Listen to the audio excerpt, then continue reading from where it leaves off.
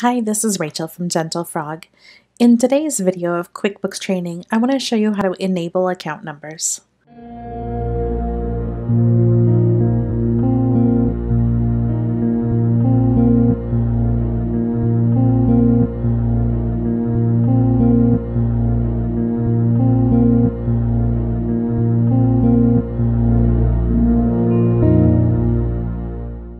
In this example, I'm using QuickBooks Online and specifically the test file, Craig's Design and Landscape Services. Sometimes what you might find is that you want to enable account numbers or your accountant would like you to enable account numbers.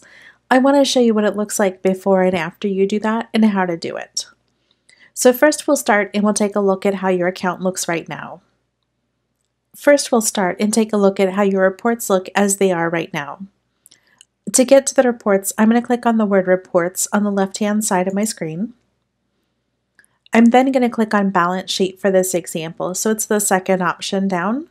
If you don't see it as the second one down, you can always type balance sheet in the upper right-hand corner and then select the balance sheet.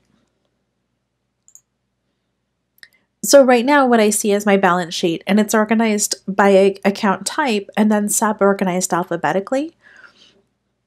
There's a variety of reasons you might want to organize it not alphabetically, but rather by number. And so let me show you how to do that.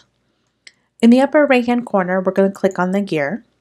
We're then going to go to the section called Your Company and specifically Account and Settings.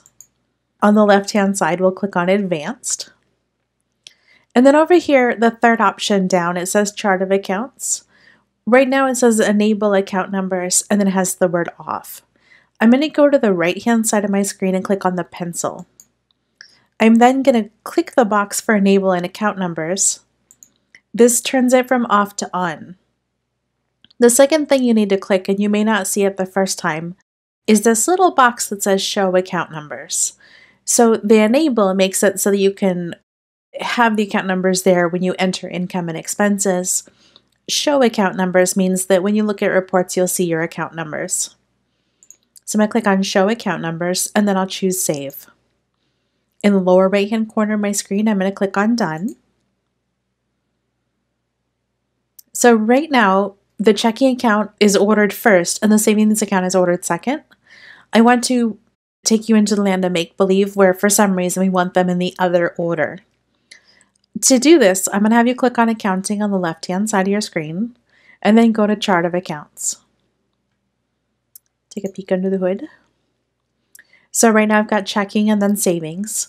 Over to the right of the word checking, I'm going to click the drop down next to View Register. I'm going to select Edit. I'm going to add the account number and I'm going to give it account number 1002. And then I'm going to say Save and Close. Now I can see the number is 1002. It adds the number to the beginning of this name, but it's not like if you make a deposit, you're not going to see the name as 1002. It's just a weird way that it displays.